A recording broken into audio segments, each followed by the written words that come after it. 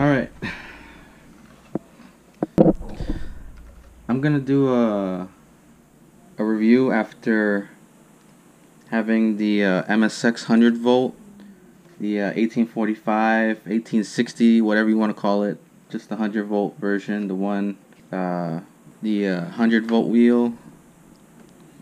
Unfortunately, I haven't been seeing a lot of really honest reviews about it, so and all the reviews are usually from when you first get the wheel, but after 6 months, you get to know its caveats and its usual behaviors and how it handles, how much range you get, how fast you can get, how it does in the rain, different things, handling, off-road use, different kinds of situations.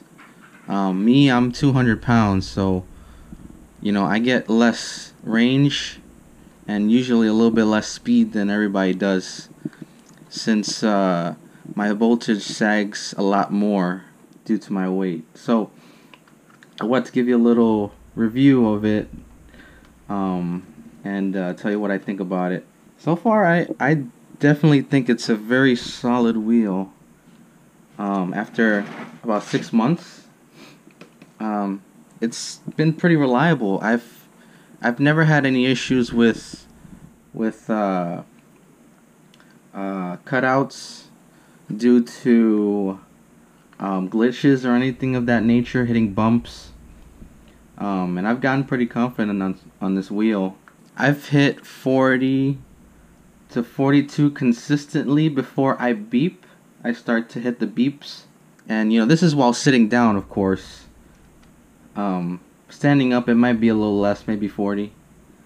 But I've really enjoyed it. One of the main caveats I find, though, is this angled pedal here. This angled pedal, it kind of, when you're standing on an angled pedal for a long time, your feet start to hurt a lot more than a flat pedal at 0 degrees or so. I don't know if this is like 5 degrees or whatever. Other than that, it's actually pretty good for turning, in my opinion.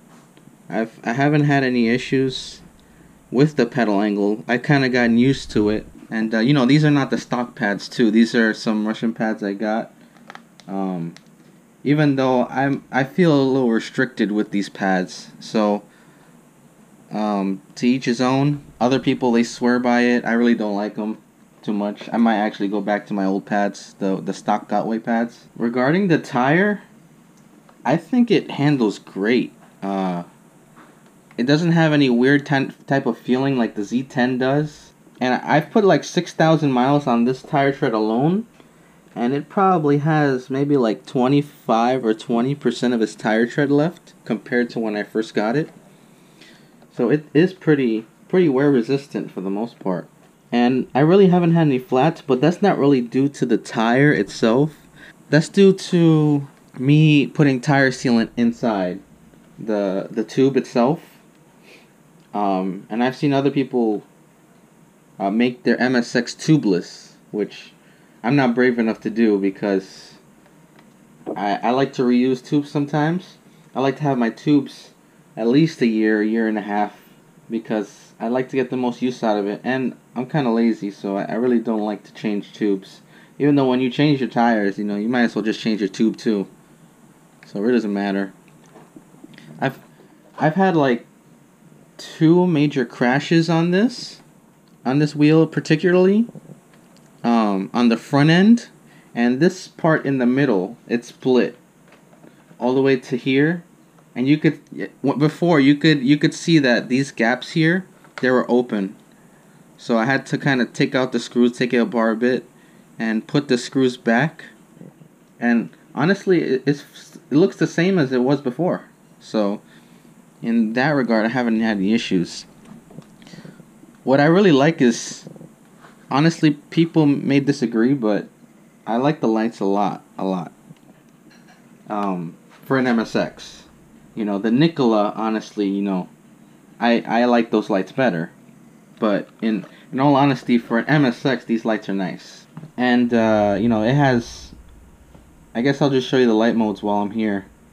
It has this is a rainbow light mode, where as you go forward and backward, the lights will change. Unfortunately, I can't really put it up. I can actually, you know, I probably can. Hold on a second, guys. So here's a light test for the front. This is how it looks usually.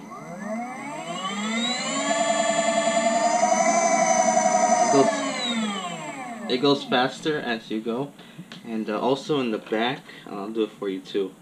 The back one, it's a bit hard for me with this camera, but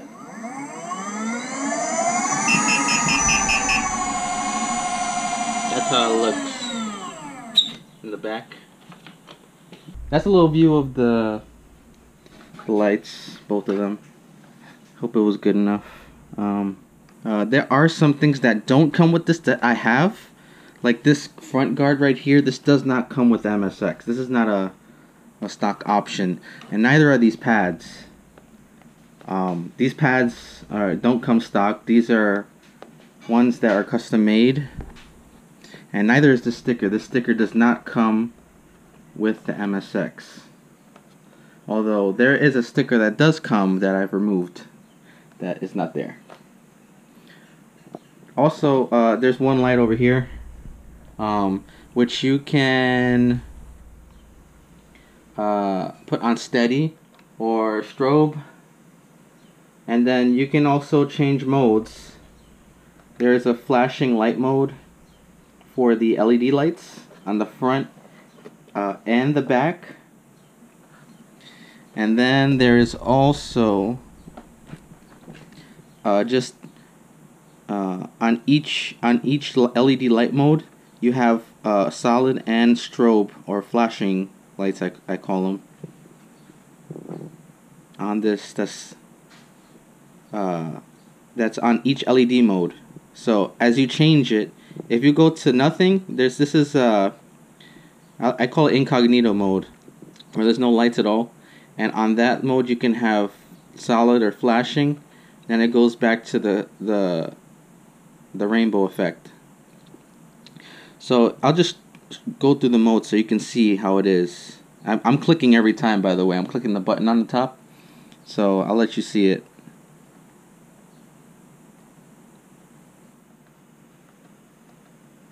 And then it circles back to the original. And I'll just show you all the features. Really, it's just one button, controls pretty much everything that you do on it, including the lights. Instead of usually to turn it off and turn it on, you hold the button, but to do the lights and stuff, you touch it. Just press it, and it'll change it. Of course, my favorite is the rainbow effect. You know, call it what you want, but that's how I like it. Also, there is a USB port. Note that this ring here, I put it like this because I had to change my charge port for reasons I won't state on here. Also, there is a USB port that outputs for your phone or whatever you need to charge. Put some lights maybe. It's all up to you really. 5-pin charge port, 100 volt. It's right here. Probably see it right there. Also, there is a trolley handle. People complain about this trolley handle. I really don't care. It's a handle. Who the hell cares? At least it has a handle. Unlike the Monster where you gotta buy one. And there is no lift sensor under here, as you can see. You know, as I lift it up, it'll still spin. So my average speeds are usually around 30 to 35 miles an hour, with bursts of 40 every so often. And one of the things I found and I struggle with is my range, not because I don't get enough of it, but because I get less than everybody that weighs less than me. Because most of the people usually weigh under 180, And then you have these like 20% of us or 15% of us weigh over 200. Really depending on your geographical location, but you usually got guys that are like 90 pounds, 120 pounds. We have a rider that he always gets twice the amount of range as me.